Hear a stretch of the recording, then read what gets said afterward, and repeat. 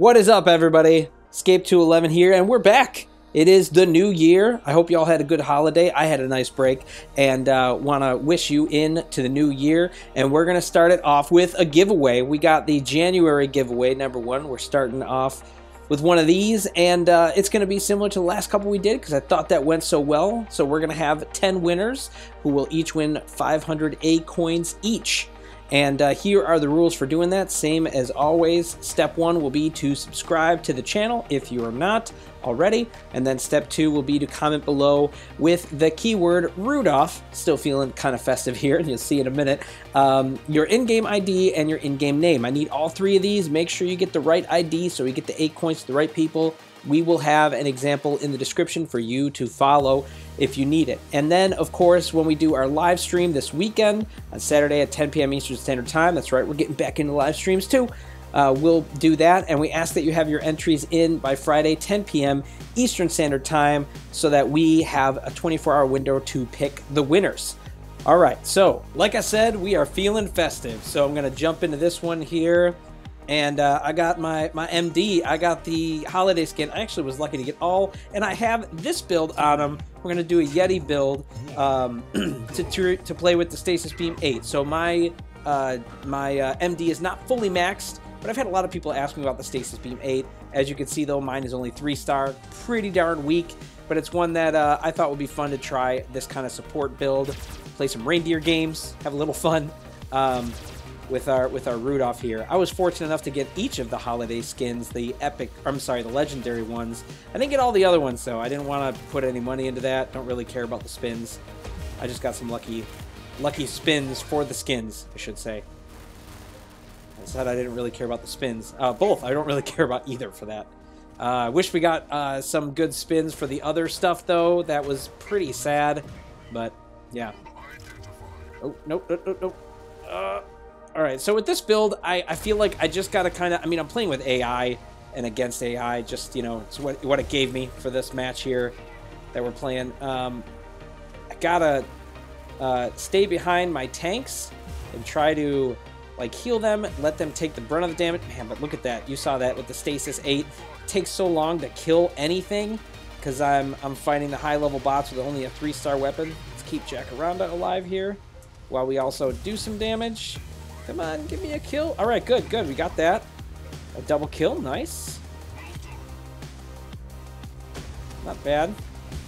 I mean, I honestly don't expect to get a whole lot of kills with this. I figure this is more of just your assist kind of build. If you want to get Hammer's Anvil or whatever, this is the kind of build you would use. This is, like I said, I mean, you probably use something else. This is not super ideal, but I have it at 14 energy. I wanted to play with it in Stasis Beam 8 to see how well a light mech can do for support. It's kind of MD's role. Dang it, he took away my tank. So that's why I'm trying this. Come on. Okay, oh, it just takes forever. I bet if I had my Stasis Beam up a little bit more and I had Yeti up, oof, gosh. If I had Yeti up, it wouldn't be too bad. So, I don't know, man. It's a rough one, for sure. Come on now. Oh, got that. All right, wingman, I'll take that. Got 3 guys up here, 3 beefy guys. I'm gonna have to pull back because I'm not gonna have. I can't let them get over me. As you can see, all my guys are behind me on this side. That's why I'm going back over here. And even as enemies filter out, most of them are on this side, so I can keep this cover and peek out and take shots when I need to. Okay, good. He ran out of ammo. That's good. Just because I'm always worried about that now, man. With the sniper pilot and those cheetahs with the 1 long arm 10, they can do some pretty good damage. Start healing here. That sucked me. Okay, there we go. So we get this guy. Man, I see that took a lot longer than I would think it would have for getting that kill. We got 7 though. That's not bad for this. See if we can hit that godlike. That would be sweet. I don't think I could easily with this build. Oh, man. Him putting up the shield. Look at how slow that is. Oh, we got it, though. Somebody else helped us out. Thanks. One of my AI buddies. Missed that one. We'll take the assist, though. Gotta get 2 more. Oh, that's going to be hard to get. Yeah, I'm not even going to be able to easily kill a shadow. It's pretty sad. Pretty sad. I do think, though, if I had this, like, at 5 to 6 star, where the stasis can be, you know, pretty substantial. And then I had Yeti up to like 4-star with some decent implants. This wouldn't be awful. I mean, it's not exactly great. I do think like a Guardian or a Panther or something like that with dual Stasis Beam 16 at the end game is probably better if you want to do support but still be quite fearsome. This is kind of a late game trolley build. I feel like this is not really something I'd realistically think people are gonna run. Even on their MD, I feel like if they had a late game. Oh, almost got that one. Oh man! If I would have had that. Oh, that's game though. Oh, those last two. If I would have had those, that would have been a. What it? I think I had 8, right? Yeah, 8. That would have been the godlike. Dang it! So close to getting a godlike with this build. That would have been a lot of fun. That's all right though. It was a good time to play around with. Like I said, it's kind of a trolley build. I wouldn't really expect people to do that well with this end game. You're probably better off doing like javelins or something else that's just going to be better for him. Even disc launcher rates. Something that's going to let him, you know, do a little bit more damage.